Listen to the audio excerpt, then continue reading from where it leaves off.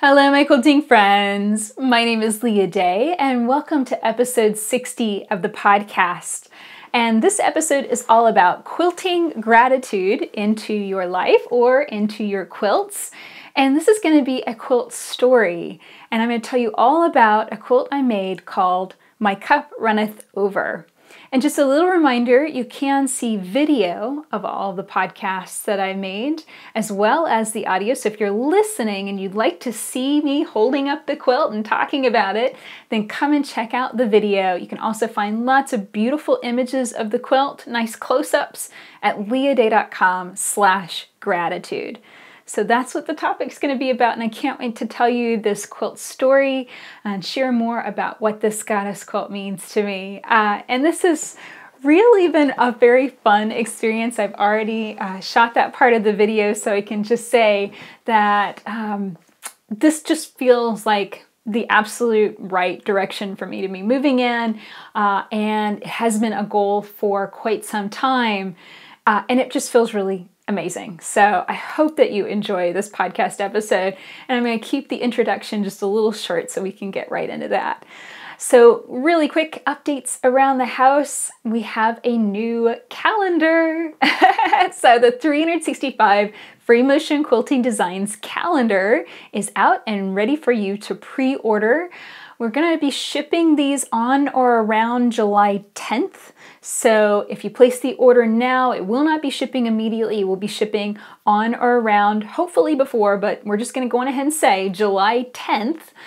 So what it is a perpetual calendar, which means that you just have the day of the month, like May 5th or June 7th. You don't have the day of the week. So you can use this calendar year after year after year. And on each day, you get a little stitched out square that from the original 365 Free Motion Quilting Designs project, my blog project. So you get to see that free motion quilting design, and sometimes you'll get like a little quilting tip, something like that. And it's something that you can use year after year to inspire you to get on your machine and give some free motion quilting a try. So if you'd like to check this out and pre-order a copy for yourself, come and check it out at leahday.com/365calendar. That's where you can find it. I'm super excited about this. This is really fun because, I published 365 Free Motion Quilting Designs myself, and then after a couple print runs, I decided, you know what, I really like to see this book in quilt shops more, so I handed it over to C&T Publishing, and then now this calendar, really they put this together, and so it's been kind of fun. I almost feel like a regular author that has books like magically come out and didn't have to go and shoot loads of photos and didn't have to go do the layout herself. So that feels really amazing. And I'm really excited about this. I can't wait to have this on my desk and be able to enjoy it. And I'm sure it's going to inspire even more free motion quilting designs to be shared on the blog too. So that's the major update for this week. You might be wondering what I'm working on. I am crocheting. I'm playing around with some free form crochet, which is really a challenge for me. My brain doesn't really work all that well in free form shapes. I really like symmetry. But this has been a project that I've been working on for quite some time, and you basically make kind of little, granny squares or medallion kind of shapes, and then when they start to get big enough, then you can combine them together to make something like a scarf or a sweater or a jacket. So I'm planning on making a sweater jacket to enjoy this coming fall. So that's how much time I'm giving myself to get this finished up. And what's really nice about it is I can do the crochet while I'm working on editing Mally the Maker. So Mally the Maker is the fiction novel that I'm working on, and that is going to be completely self-published. And that is coming out later this summer, maybe this fall, and I'm still working through the editing. And what I've done basically is uploaded the book into an app called Natural Reader that will read it for me. Now, it's a robotic voice. It's not the best voice in the world, but it's still close enough that I can get into the story of the book and kind of lose myself in the story of the book and in the back of my mind also be editing and listening and, oh, Mally needs to say an extra line right there, or, that character needs to do something slightly different, or wow, I have said that particular word like 7 times in one sentence. I maybe need to edit that. So yeah, and that is working out really well as a form of editing for me because that's how I listen to fiction. I listen to books, I listen to podcasts, and I'm usually doing something else. So my hands are busy, and then I'm listening with half my brain on the book. And I wanted to edit that way from the very beginning because I knew that's how I would catch those little things that bug me when I'm listening to a book. And I am planning on coming out with an audiobook version of Mally the Maker. It might not be out immediately. It might not be out right when the book is published, but I'm planning on recording that myself too. So this is going to be a lot of fun, and I'm really excited about where it's going, and then already starting to talk about, well, Josh and I are debating. We're having these like massive debates in the kitchen about book 2, what should happen, who should be the villain, what goes down, who dies. I know it sounds crazy. This is a quilting book, about a 10-year-old little girl, but yeah, characters are gonna die, and there's stakes. This is an important thing. The world of creativity is on the line. So a few little hints and sneak peeks there. So I'm having a blast, and I'm loving the freeform crochet because it feels like this is challenging my brain in a way and keeping me focused, which also I don't know why, but that's helping me also focus in on the book and listen and catch those little things. So that feels like the best way to edit, at least for me. So there's a few little sneak peeks to be looking forward to whenever the book comes out.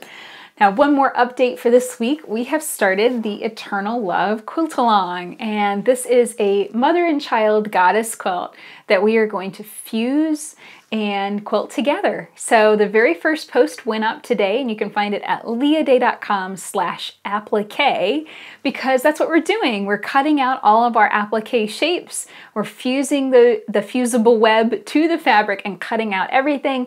So next week we can be constructing this goddess. We're going to get the whole top ready to go next week. So this is going to move really quickly. It really is a mini quilt-along, perfect for the summer, and you can join in anytime and work at your own pace. So you can pick up the copy of the pattern for Eternal Love at leahday.com/eternal love, and that's all you need in order to get started and quilt along with us. So I hope that you'll check that out and join in the fun of the Eternal Love Quilt-Along, and I hope that you also enjoy this episode all about quilting gratitude in your life with my cup runneth over. Hello, my quilting friends. My name is Leah Day, and welcome to episode 60 of the podcast. So this part of the podcast is going to be all about one quilt, and that quilt is My Cup Runneth Over, and it's a goddess quilt. You can come and check out a picture at leahday.com/gratitude, because that's what this quilt is all about. My Cup Runneth Over, the words, the name of the quilt was really inspired by my own desire to feel gratitude and to feel very thankful for my life. And I really want to tell you this whole story because there's reasons that we make our quilts. There's emotion that goes into this. And our quilts have the ability to change our lives. I have had my life changed multiple times over by the quilts that I've created.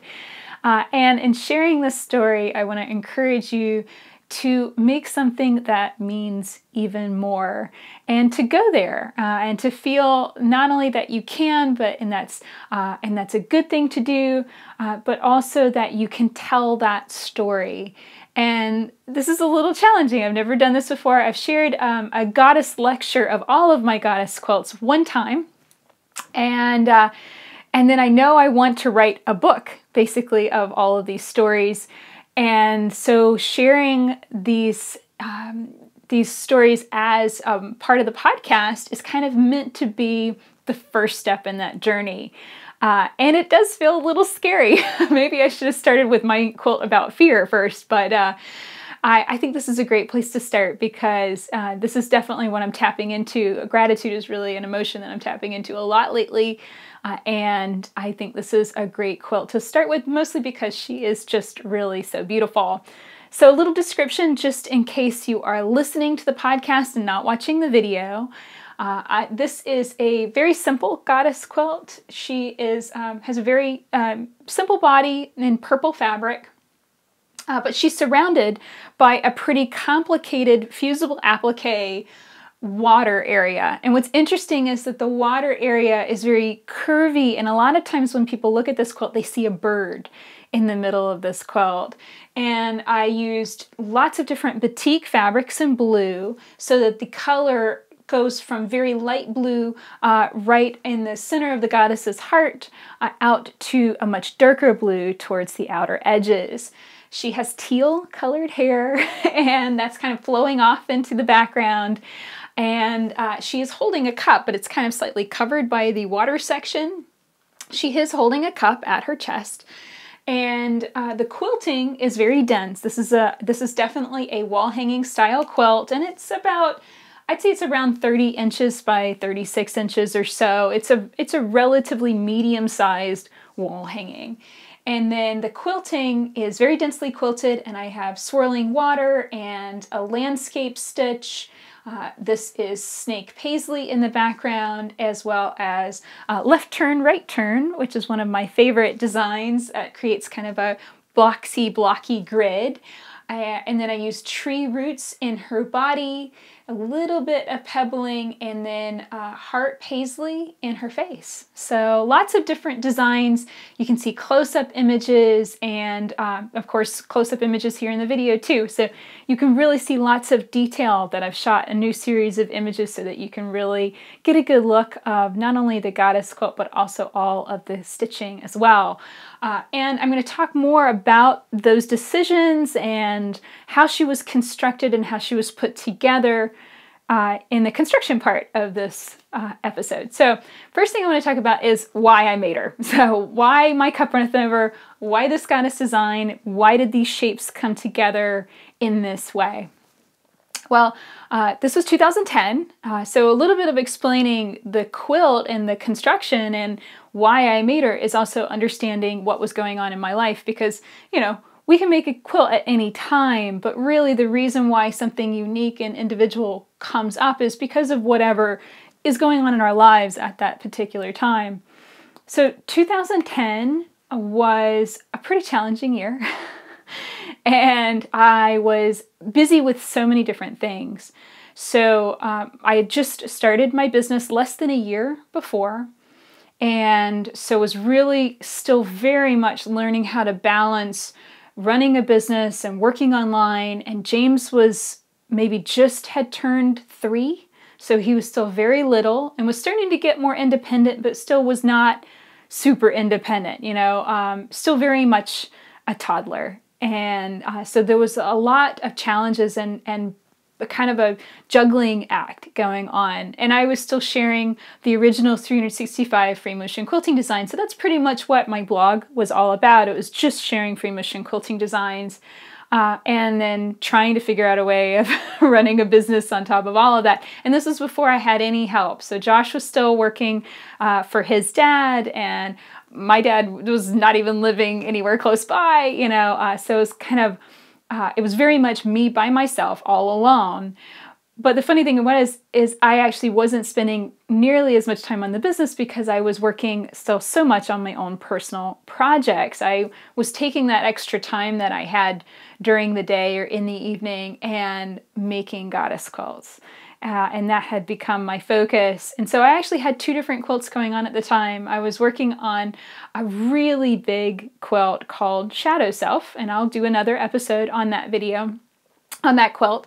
And that quilt was hard. It was hard emotionally. I was working through a lot of personal stuff. It was heavy. You know, I loved the design. It was so much fun to dig into the design and play with that, but it was really emotionally taxing. And I can remember a day that I was just feeling so bogged down. You know, I just felt like I had a million things to do. I needed to go shoot new videos. I needed to go work on that design. I needed to go, you know, figure out the fabrics I was going to use for Shadow Self. You know, James was in the house and, you know, kind of doing his thing, and Josh was busy, and, you know, it was kind of all of those things. And I think I'm pretty sure it was pretty late at night. I was in kind of this bad habit of staying up late and not sleeping very much. You know, these days I get a lot of sleep, but I have gone through periods in my life where I have insomnia and struggle with getting enough sleep, and really not a lot of good stuff ends up usually happening out of that. And so, you know, I was feeling bogged down by all of those things. But at the same time, I was also kind of like, well, what else would I rather be doing? You know, what other life is there for me? This is what I want to do. And I had been immensely surprised and just really overwhelmed by the response of the Free Motion Quilting Project when I started that blog, and, you know, was able basically to, you know, build my business in a matter of months, and, you know, start making sales, which started giving us extra money, which started to kind of just make things feel a lot easier, because when we had purchased our house, it was kind of like just everything was just so tight. And then especially we bought the house whenever I was pregnant with James, so it was just everything felt so tight and so on the edge, and just difficult, you know. Like, I can remember at the time Josh wrote an article for a magazine. It was about fish. His hobby is fish and keeping tanks. And that article was like, oh my gosh, yay, I can pay all the bills, you know, that kind of thing.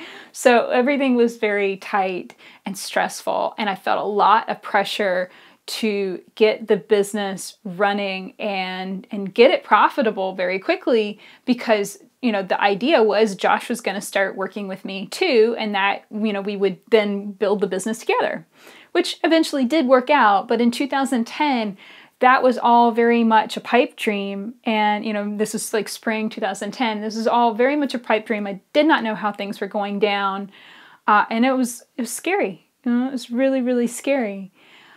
But I can remember that evening, I was kind of, you know, kind of rushing around and doing all these different things, and trying to clean up the studio, and I think I just stopped and was like, no, I'm really, really lucky, you know? I might feel frazzled and things might feel tight, and this might be really challenging and hard, you know, and, you know, gosh, I could really use a day off, but I really don't want to be doing anything else. You know, this is the life that I wanted. This is the life that I built. And gosh, I've got this amazing little baby, and he's so awesome. And I've got this awesome husband, and he's so supportive. And yeah, just kind of stopped for a second and tapped into that. And that's when she popped in my head.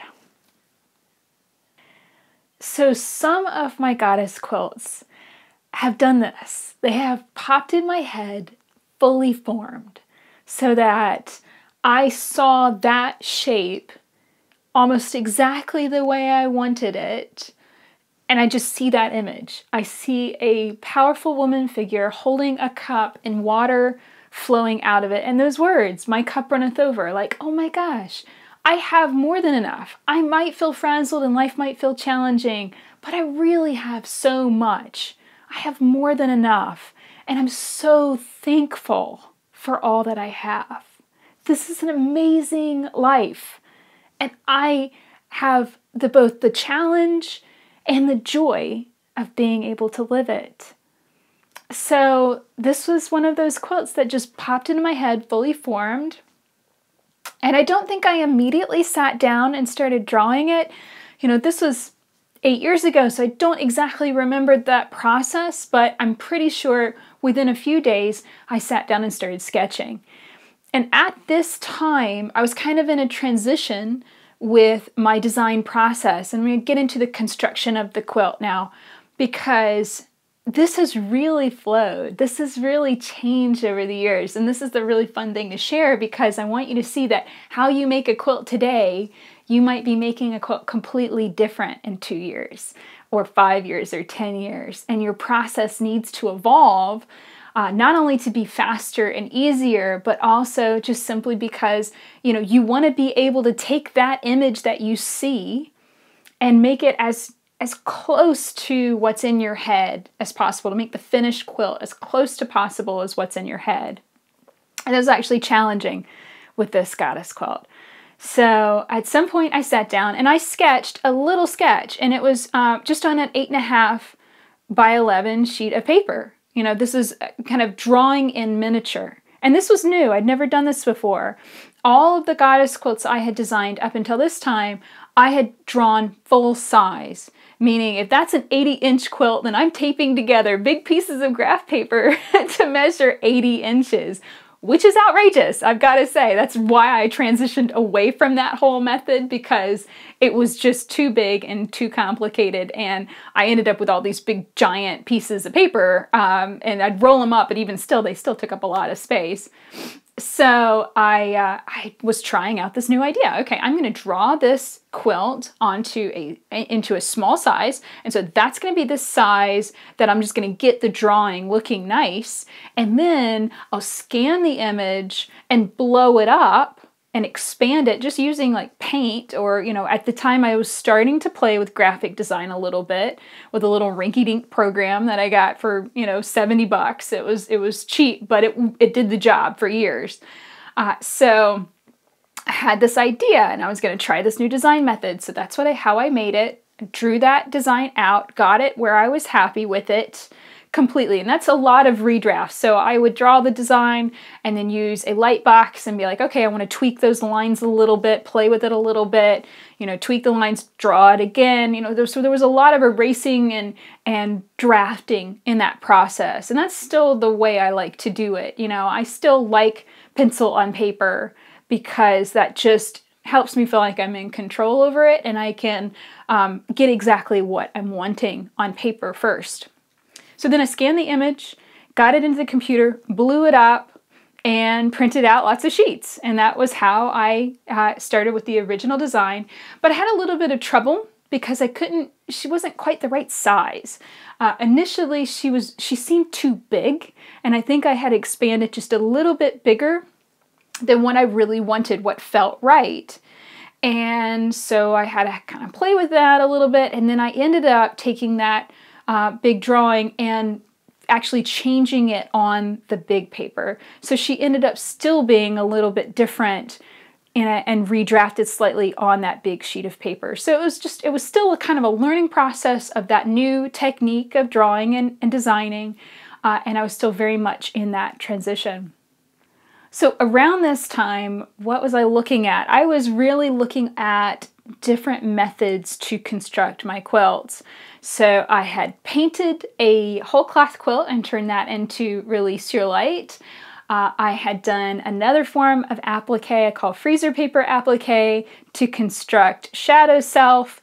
And then, you know, that had felt really time consuming, and this had lots of tiny itsy bitsy little pieces in it, and I could not imagine piecing them. So I thought, okay, let's try fusible applique.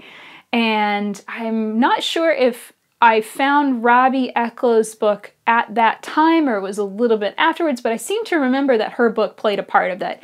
And that's Robbie Eklow's book, Free Form Applique. I'll make sure to link it up if I have the name wrong, but it's a beautiful, beautiful book done in Robbie's beautiful hand-dyed fabrics, and that was just really inspiring to me. So I believe that's why I chose fusible applique, but I really didn't know what I was doing. I was kind of guessing. And so I started constructing this water section, and I didn't really have my overlaps right. I didn't really understand what I was doing. And yeah, it was a little bit of a mess, I'll be completely honest. I did try some piecing. I did a few like little experiments, and this section right here is super, super tiny little pieces. And every time I would try out a technique, I'd start there at the hardest part just to see if it would work. So I scrapped multiple different methods just simply because they did not work in that tightest area. So ended up going with fusible applique. I actually made a video super early in the morning of the technique that I was using, and I have to say, watch that, but watch it with a grain of salt, because I ended up not liking it as much as, it could have worked. And the main reason is I left the edges raw. And I really don't like raw edge applique. It doesn't work for me. And so I started struggling with the feeling of, I don't like this. This is challenging. This feels really hard. It's starting to fray. It's not giving me the look that I want. And this is when she started being a little bit of a problem child. So, there's times that you just have to kind of keep plowing through it and keep going and push yourself out of that rut. And that was certainly the situation where it was just like, all right, well, this is the method that you're using. You got to keep going with it. By the time I reached the outer edges of the applique, I started figuring out, okay, I need to leave a little bit more extra fabric behind these pieces, so that way they overlap a little bit better, so that way when they fray, they don't make a mess and leave like gaps in the fabric where you could see the background running through it, that kind of stuff. And I have to admit, I am very particular, and you would call it anal. I'm very particular when it comes to these quilts. I want a very specific look, and particularly during this time of my life, I needed it to be perfect. And not in a, oh, it would be nice if it would be perfect. No, it must be perfect. And a lot of that had to do with who I was and how I felt about myself at the time, where that quilt is a direct reflection on me. And if it's not perfect, that's just a reflection of how imperfect I am. And that was what I was struggling with. Rather than going into this with acceptance and love, which is what I now look at this quilt and I love it. I love the mistakes. I love the things that are messed up with it. I love the whole story of how it evolved. But at the time, I needed it to be perfect because that made me feel better. And so I tortured myself with it and beat myself up when it wasn't good enough, when it felt like it was not turning out the way I wanted it to be. And I think we can all do this. We can all run through patterns like this. And I'll certainly be getting into this more with other goddess stories, and that is how we talk to ourselves in our own minds is the most important thing that you can work on. And it's something that I've struggled with my whole life. And I know in particular with this one, here I was trying to tap into this gratitude and this feeling of abundance and thankfulness, gratefulness for my family. But all I could do was beat myself up for all the ways that it wasn't turning out the way I had envisioned it. Had this attachment to this image in my head, and I wanted it to be exactly that. But that's the thing about making a quilt. That's the thing about making anything. You have to accept and love the image in your head, but also accept and love what your hands have the capability of producing. And it might not be there. They might not match up. And that's okay. It's not the end of the world. Love yourself and love the place that you're at and respect it, because you will get better. It will improve. You have somewhere to grow, always. You always have somewhere to grow and somewhere, something else to learn. But it's also, if you want to make something amazing, you've got to accept where you are right this second. So, plowed through it, got the applique done, but then I kind of got a little stuck because I hadn't figured out. I left a question mark in this design. I had not figured out what I wanted in the background, and that's a dangerous thing to do. This is the thing that I have learned time and time and time again with these goddess quilts. With actually any quilt design, you cannot leave question marks. And it's so tempting. You get excited. Oh my gosh, look at that water section. It's so cool. You know, like I'm so ready to make that. Like I'm usually rushing off to go construct something I don't really know how to construct, but I want to go do it so badly that, oh, you know, I'll worry about that background section later. I don't need to worry about that right this second, right? So, of course, that's the section that will come back and bite you in the butt royally. Because if you leave a question mark in the quilt and then you're rocking and rolling through it, or even if you're plodding through it in an angry way, it doesn't matter. You're going to hit that section that you did not know what to do with it, and it's going to just stop you in your tracks. And it's going to be like a full stop, gotta figure it out. And then now you're invested. Now they're stitching in it, and there's judgment in it, and there's emotion in it, and there's even more tension and fear of, what if I mess it up? What if I totally mess this up and screw it up and it ends up in the trash? You know, what if the next thing I do ruins this quilt? And this is the scary thing. I think this is the reason why so many quilters love to make patterns. You know, I love to write patterns because I love to figure things out and dig into it and answer all of those questions for you. But I know that the answering of all of those questions is what makes a lot of quilters afraid, because it's a lot of questions to answer. You know, how do those pieces go together? What size is it going to be? How are we going to quilt it? So I reached the stage, and I'm pretty sure that I had her as one fusible applique piece. And then it was like, okay, well, I guess I'm going to put this on a background. So I had this piece of off-white. It's an off-white piece of fabric. And I just set it down and said, well, I mean, I don't really like that plain background, but I guess that's okay. And maybe I'll quilt something in that background to make it look okay. You know, maybe I'll fix it in the quilting. You know, there's a saying that a lot of times people will say, oh, that'll quilt out. There's actually a song from Kathy Miller, the singing quilter. She has a song called oh, you can quilt that out. And it's hilarious. There's a music video, I think. I'll link it up so that way you can find it, because it'll give you a chuckle. And I think that's what I was assuming. Oh, I'll figure out that background section at another time. You know, I'll figure out what's going on behind the quilt, because that's a lot of the challenge. Is sometimes you'll have, you know, a dominant figure in a quilt, and that's clearly your central focus, but then you can end up with lots and lots of background space, and this is what gets really boring to quilt. And I'm going to say it straight. Quilting on a dense scale, where you have 1/8 of an inch or less between your lines of quilting, is boring. It's why I hardly do it anymore. I like to do it, but I like to do it like something this big, like 6 inches wide. You know, I don't have time to spend hours and hours and hours throwing thread at something. I love it. It's fun. I can get into flow, like a meditative state while I'm doing it, but I just don't have time to do that for weeks and weeks, if not months and months on end, which is sometimes what larger wall hanging style quilts of this type can take, you know? So I started quilting it. And this is where she kind of became a problem child, even more so than she already had. I got started on it. I hated what I was doing. None of it was working. And I had gotten Shadow Self. I had transitioned with Shadow Self and really taken my time on that design. I was loving the applique process that I was doing on that with the freezer paper applique, which was actually technically a piecing technique.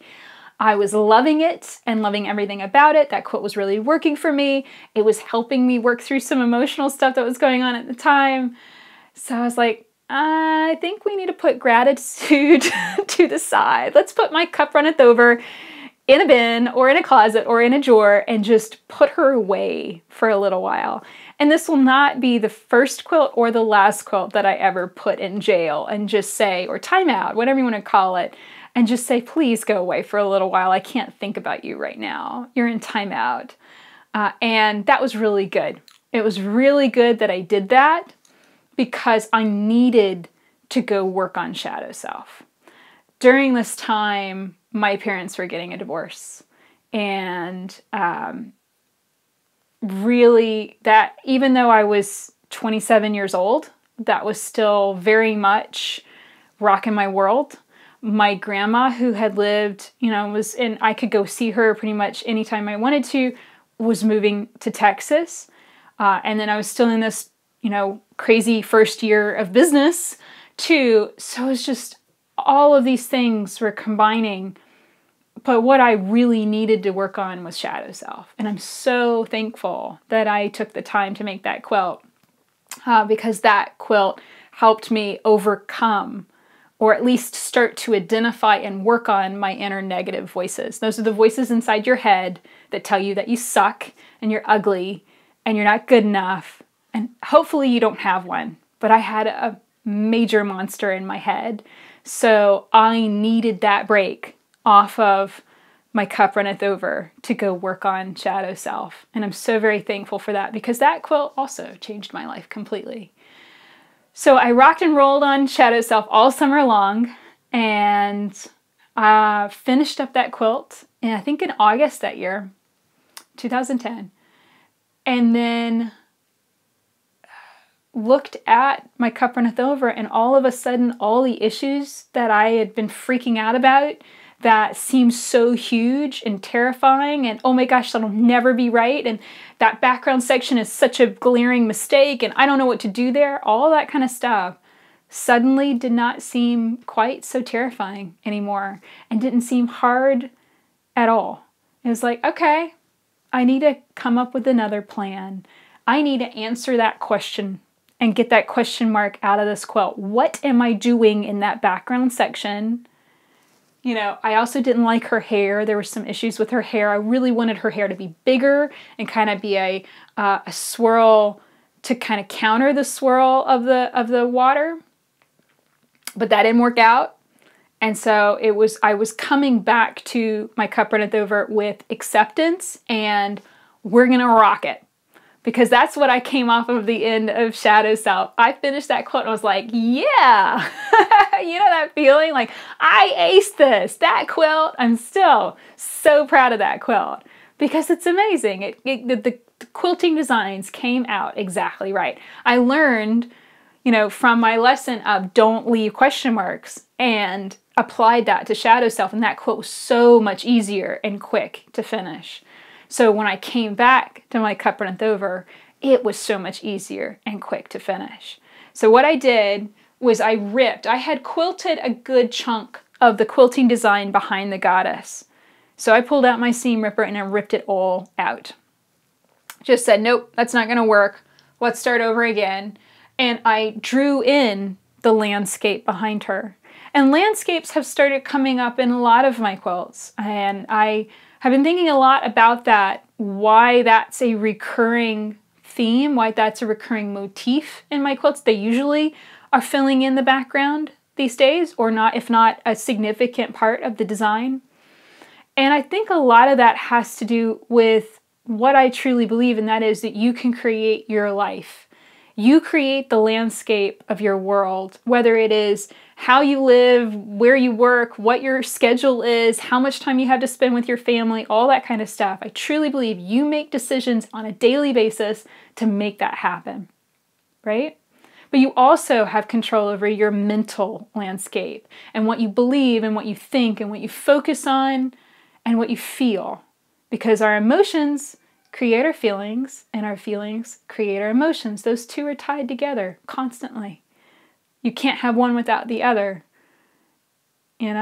What we're thinking affects that. Our thoughts, if I'm thinking, oh my gosh, I suck, I'm terrible, I'm going to feel bad, I'm going to feel awful. So our thoughts and our emotions are tied in a constant loop. And we have control over that. That landscape, we are creating and building that and fostering that, and laying out those rolling hills, or we're creating jagged mountain peaks, whatever you want to think about it. We're creating that on a daily basis. And it's in the decisions that we make, it's in the thoughts that we allow to run roughshod through our heads. It's all of that. So added in the landscape, this design, left turn, right turn, is one of my favorites. And I feel like it's one of the perfect designs for this background because it's almost forms it's like a boxy, blocky texture. And it fills in really nicely, but it's very regular. You never really know what you're going to get. And I like that because you really never know what you're going to get. So I think the lesson there is just to be grateful for what you have. You know, that even the design is unexpected. You don't know what that texture is going to look like, but as long as you're grateful for it, it's going to end up working out. And that's helping you foster that feeling that this quilt is all about, and that's thankfulness and gratitude. The sky section, I admit I got in my way a little bit with that, because for years and years and years, I've been stitching a design called McTavishing. Well, not years and years. It was in 2008, so 2 years before, I learned McTavishing. And I loved Karen McTavish's design. And you can find a tutorial that I've stitched and taught it at leahday.com/McTavishing. So I love that design, but I started to get in my own way with it and think, oh, well, I've done that so much. You know, that's my favorite design. I love it. It's my favorite, but I need to not do my favorite anymore. You know, it's kind of the same reason that a lot of people say, oh, I can't just stipple something anymore. You know, we start to have this judgment come in to our decision making. Like, oh, I can't use that. I need to go try something new. And that's good, but I'd already challenged myself more than enough through this quilt, right? So would she be better if she had McTavishing in the sky section rather than Snake Paisley? That's debatable. I look at it and I love it, but I look at that section and go, you know, maybe that would have been made better if I'd made a different choice. And I now catch myself. I watch out for that. You know, why am I making this design choice? Am I picking this because I really think that texture will be best? Or am I picking this because of some other reason? You know, I'm very careful about that now. And that is a reminder. It's a reminder to watch out for that kind of thing. And there's a great book, Ego is the Enemy. I know. Read that on the bus or the train. You'll scare all the people around you. But it's actually a really, really excellent book. And it's a great book to listen to. It's an excellent audiobook. And it's a reminder that ego is the enemy, you know, to have an open heart with yourself and not feel like everything has to be yours. Everything has to be, perfect, perfect, made by you, all yours, all that kind of good stuff. So that was a little bit of that lesson already starting to play through years before I read that book. But I look at it now and that's what I take from it. And there's lots of lessons within this quilt. Lots of things that when I look at this really make me very thankful that I made it, and also very respectful of the girl that I was when I did. Now, I was 27, but in a lot of ways, I was still very much just learning, getting my feet underneath me and trying to answer those questions and work through my stuff with fabric and thread. And, in a lot of ways, it worked really, really well. In a lot of other ways, it was a struggle and it was challenging, but I love that I took on that challenge. So I hope that you enjoyed hearing the story about My Cup Runneth Over, the Goddess Quilts. I do have plans to offer my Goddess Quilts in more ways. Just recently added the phone stand. This is another Goddess quilt with Release Your Light in the center. So yes, I have lots of plans of sharing this imagery in other ways. And if you have suggestions, please let me know. And she has been used for, by other businesses. And so most recently a church contacted me and wanted to use this image on their bulletin. The answer is always yes. Just contact me and let me know what you have in mind and we'll work something out. I wanted to end with one last thing, and it is a gratitude practice. If you're feeling like that's a challenge to tap into that emotion of thankfulness and just bone deep gratitude of all the amazing things that we have, and I don't care what country you live in, where you came from, what family you have. There are so many things that we have to be grateful for. And I believe most recently developing this gratitude practice has made me a significantly happier person. So that's why I want to share it with you. So this is a chain of beads. It can be any length that you want, but if you are going with the traditional meditation practice, then a grappa mala is 108 beads with a nice big 109th bead on the end. If you want to count them, that's fine. Any chain of beads will do. I particularly like this one. I bought it when I was in Denver once, and it's amethyst. But again, any kind of stone. Don't get too attached to making the necklace perfect. It's just meant to be a chain of beads. So basically, there's a little bit of slack in the chain so you can move the beads. So when I'm going to sleep at night, and this is such a relaxing practice, I've got to say, if I'm feeling stressed out or worried or something's on my mind, all I have to do is pick this up and start sliding the beads, and it's like it just instantly puts me to sleep. And that's okay. Don't feel pressure to go through the entire thing. But basically, as you hold it, slide one bead over at a time and just think of something that you're thankful for. I'm so thankful for my family. I'm so thankful for Josh. I'm so thankful for James. I'm so thankful for my dad. It can also be things, and please don't overthink this. I am giving you permission to be thankful for the smallest and most petty things. I am thankful for my pillow that I sleep on at night. I'm thankful for the quilt on my bed, because sometimes we need to focus on the smallest thing right next to us that's giving us comfort right then.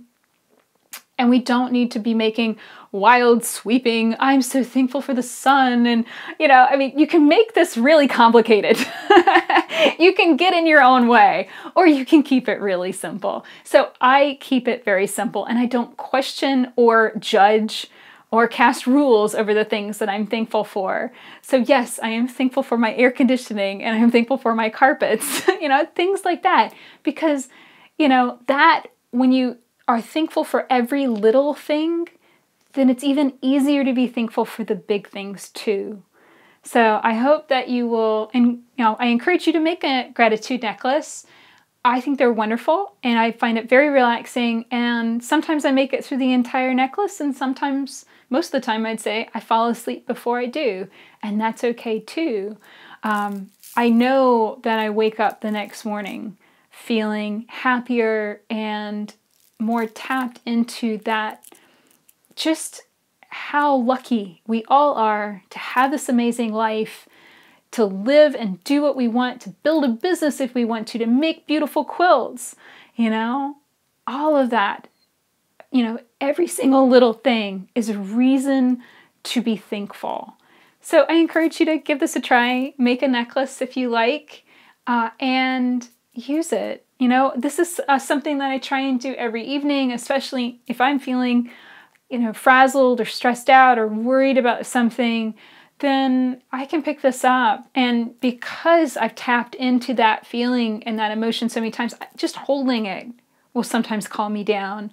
But then as soon as I start moving the beads and thinking of the things that I'm grateful for and just saying, thank you, thank you, thank you, that's sometimes enough.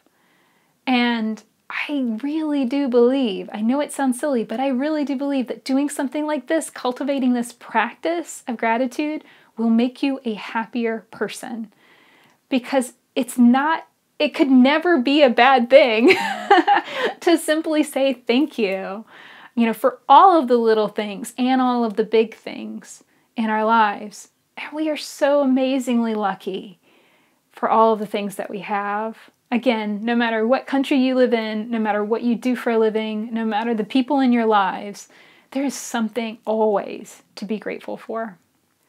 So that's it for this story. I really hope that you enjoyed learning more about My Cup Runneth Over. You can find close-up detail images of the quilting and the fusible applique and all that good stuff, as well as a video that I made back in 2010, which is not all that great, but hey, that's where I was at the time. So find all of that at leahday.com/gratitude. And that is absolutely the emotion that I am leaving the day with. I feel filled up to the brim with gratitude, and I am so thankful that you were here listening to this episode, and I am so thankful to be able to share it with you. So again, learn more, check out My Cup Runneth Over at leahday.com/gratitude. Until next time, let's go quilt.